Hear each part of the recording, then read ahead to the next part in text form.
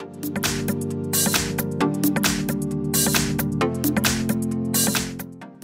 everyone, here we've got Motorola Moto G30 and let me share with you how to show or hide the caller ID on this device.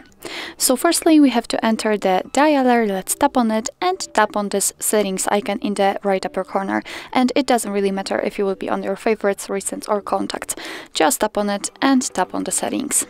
As you can see here, we've got the caller ID and spam, so just tap on it, and in my case the C caller and spam ID option is turned off. In order to turn it on, just tap on the switcher. Right now it is active, so your device will identify business and spam numbers. Obviously you can turn it off whenever you want, the same way, just tap on the switcher. So actually that's all. This is how to show or hide the caller ID in your Motorola Moto G30. Thank you so much for watching. I hope that this video was helpful, and if it was, please hit the subscribe button and leave the thumbs up.